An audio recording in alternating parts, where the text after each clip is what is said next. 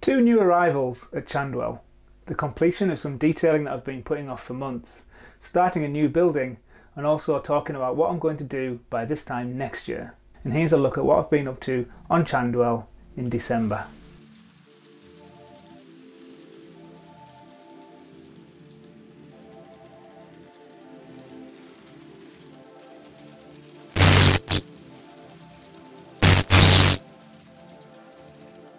After I finished the weir scene, I thought it was about time that I started to add some missing details that I've been putting off for months.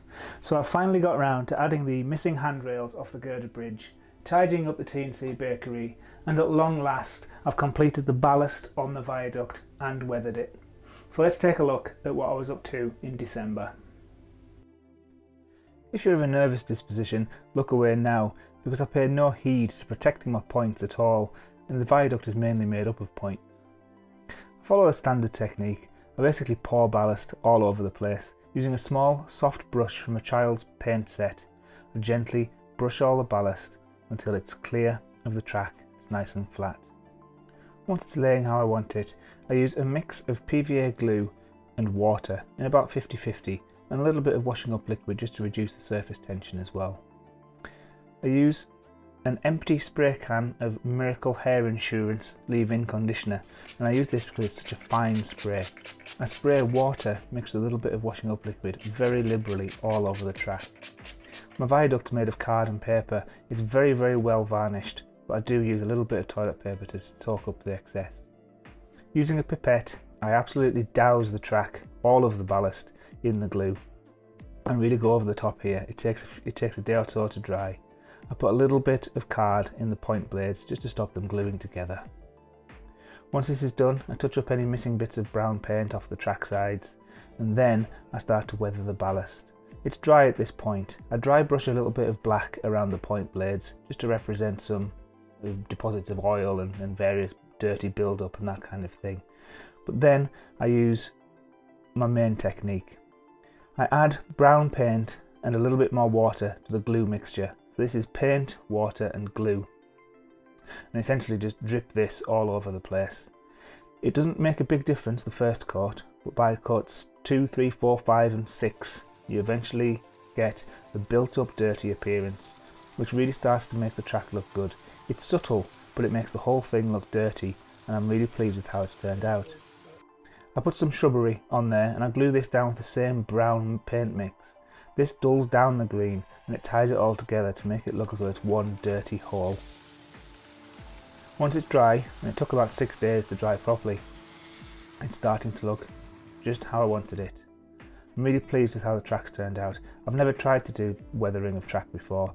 I thought I'd need an airbrush, but it turns out that you don't, and I'm really pleased with the result that I've managed to achieve.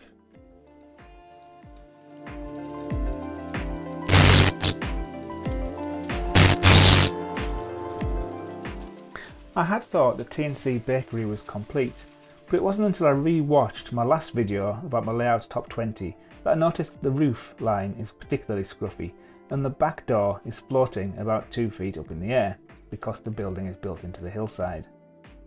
So I thought I'd take a little bit of time to sort that out. I made 3 steps out of 1mm card and basically just glued them into place.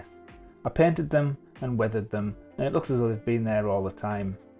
I used the Vallejo Israeli Sand surface primer. It's an almost perfect match for the scale scene stonework. I made a soffit out of 0.5mm card and then painted in the edges of this with a green pen. It's not the same shade as the green on the front, but it just fools the eye into making it seem like a solid piece of wood. It's quite small, so with care I managed to glue this and its other one on the other side onto the side of the building. I adjust it quite a lot until it looks right by eye. It doesn't really bear close inspection, but from a normal viewing angle on the layout, it really has improved the side of the bakery.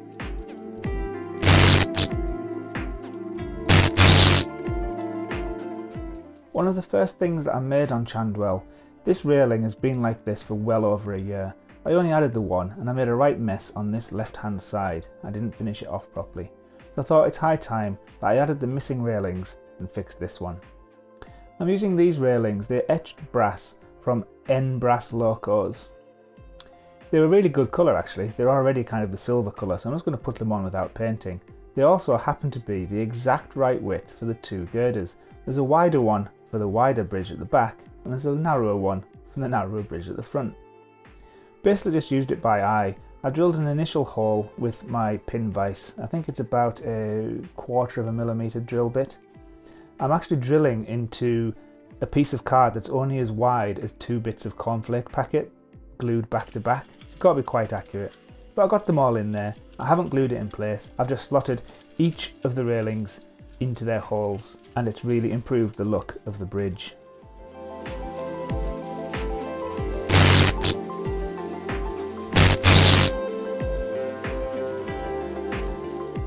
If you watched my 20 highlights of 2020 video last time, you'll realise that I haven't quite decided what to call the river yet.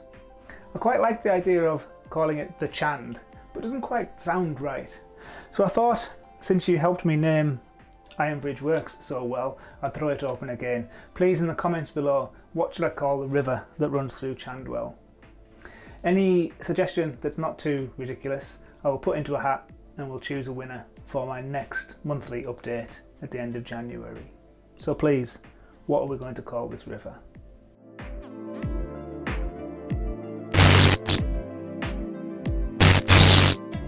December also saw 2 new arrivals at Chandwell. One that I've had on order since May finally turned up, and the second was a nice surprise on Christmas morning. The first is this wonderful Farish blue Class 31. It's been weathered heavily by TMC, along with its rake of Mark I carriages. I ordered this because I have very fond memories of travelling on these trains on the Settle and Carlisle line every summer as a child. And looking at this now, I can almost still smell the interior of those coaches as we went through that wonderful landscape. It's an excellent model, very wonderful control, runs beautifully smoothly and slowly when I need to, and it actually navigates perfectly the point work of my newly ballasted and weathered track.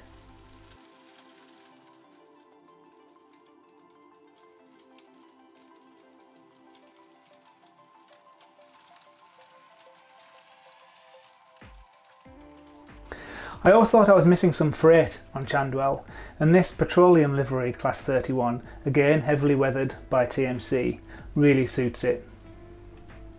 It looks wonderful trundling across the viaduct here. I imagine it will come through King Edward's Tunnel and run round the train in the station before going off through Stanley Tunnel down to Pig Hill and the depot that's down there. It's a nice little excuse to run a freight train into the terminus at Chandwell, and I think it really suits the layout. Really pleased with the tanks. Might get 1 or 2 more if they come out in different liveries in future, but for now I'm really happy with this train.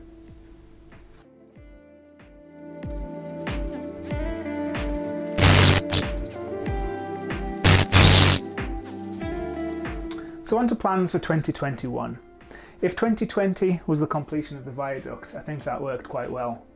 So for 2021, I'm going to concentrate on the other end of the layout, down at the station.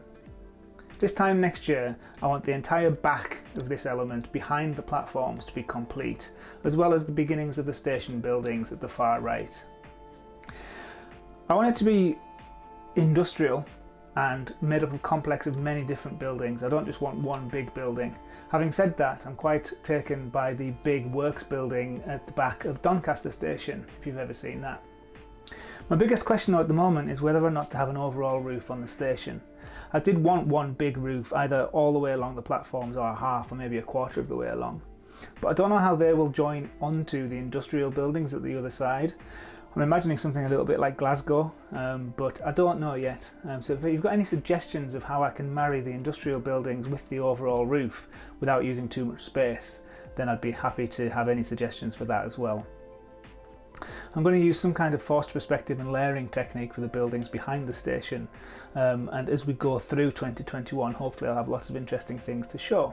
And as ever, your encouragement and your suggestions and ideas really help me. So please, if you've got any ideas what I should do with the station area, please drop them in the comments below and let me know.